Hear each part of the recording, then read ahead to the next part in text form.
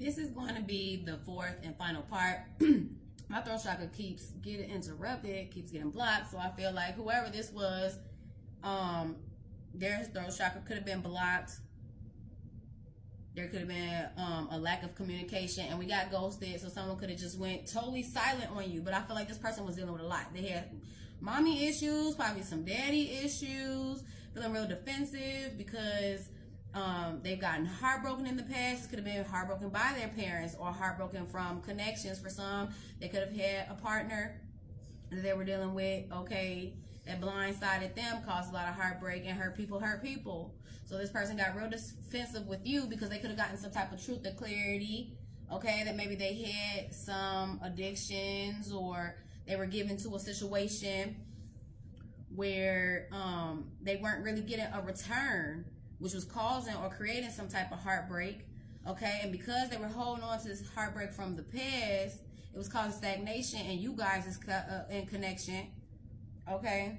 This person could also have addictions, sex addictions, drug addictions, alcohol addictions, okay?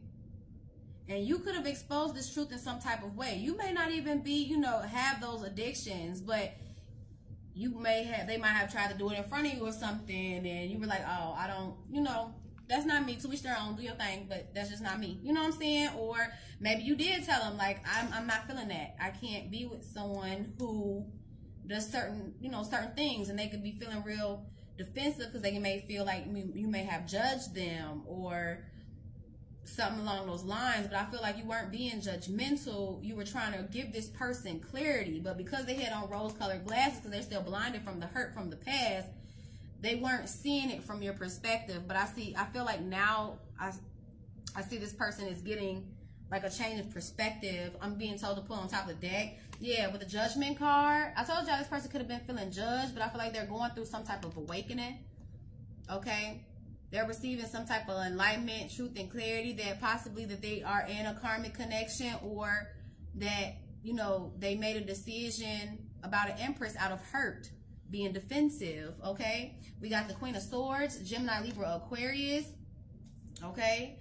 The Queen of Cups, Pisces, Cancer, Scorpio. You made a head over heart decision. I feel like you also could be going through an awakening, okay? This person could be going through a heart chakra awakening, but with you, I feel like you're seeing more clearly. You could be seeing how this person has certain addictions or attachments, okay? Getting clarity about how this person is operating, but why it is that they operate the way that they operate, okay? But this person may reveal to you, we got the King of Cups here, Scorpio energy, talking to this Queen of Cups, this Queen of Swords, who could be the Queen of Cups, which means they're both a match, they both love each other.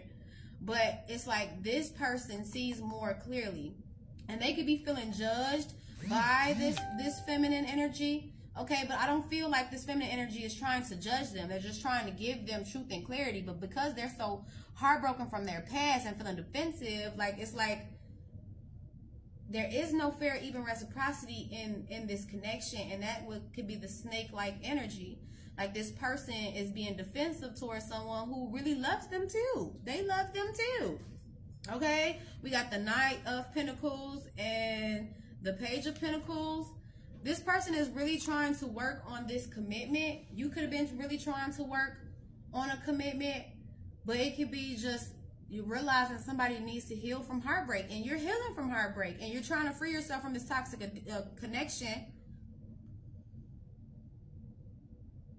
And this person could be keeping you kind of stagnant in a connection. If you are in a connection with someone, they could be keeping you stagnant because they're still holding on, feeling defensive about some things that happened to them in their past. We got the Queen of Wands, Aries, Leo, Sagittarius in reverse, okay? They have been dealing with somebody who's very jealous, envious of you, okay? They're going through some type of heart chakra awakening, wanting a new beginning in love, and I told y'all that. We got the Three of Wands. They could have had this person waiting at a distance, okay? For some, they had some type of third-party situation. Someone was waiting at a distance, okay? This could be somebody who was jealous of you or envious of you, and it doesn't have to be like somebody that they were sleeping with. For some, it was somebody they were sleeping with. For others, this is somebody who they were maybe close to, who was just jealous and envious of you, okay? With the Hermit card, they could have ghosted this person. This could have been somebody who used to seek clarity outside themselves, but they're going within, soul searching. Okay, we got the 10 of Pentacles in reverse and the 10 of Wands wanted to peek out. Whoever this is could be carrying a lot of burdens, has some blockages in their finances. Okay, dealing with some financial issues, missing out on abundance. We got the 4 of Wands. It could be somebody who's married. Okay, trying to go within when it comes to a choice, when it comes to a union. They don't have to necessarily be married. They could be living with someone. Somebody can be going within about their stability, how stable a connection may be, because they have them waiting at a distance. And we had ghosted, so somebody definitely just went silent on someone. Okay, this could be somebody who they had a family with. Okay, but we got the 9 of Cups. This person is realizing that fulfillment starts within. Okay, to find true happiness and stability is to find that within. This person is soul searching, manifesting with the Magician card, Virgo energy. Ooh, but I don't like this. Somebody could be doing sex magic, King of Wands, Aries, Leo, Sagittarius. Somebody's into dark magic too, y'all. They get signs and synchronicities basically about this not working, but it is giving there is somebody who is working against a connection. Okay, I don't know if it's this Queen of Wands in reverse doing sex magic on this King of Wands. Okay, but it's giving this person plays on this person's addiction. So this person could know that this person has sex addictions, so they might dangle sex in front of this person. Okay, or use their looks or you know, whatever, to try to lure this person. They could have tried to have this person ghost y'all. Okay, for somebody was dealing with somebody, could have been an ex, somebody they were having sex with, it could be a baby mama, whatever.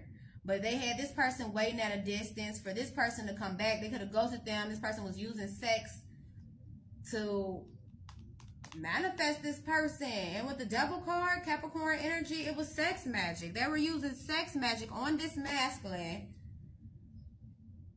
Oh, y'all. This might be something that they're finding out with the snake energy. Remember, we had the empath versus narcissist paradigm being charmed to use. Somebody was using sex magic. Somebody needs to set boundaries when it comes to who they give the good to.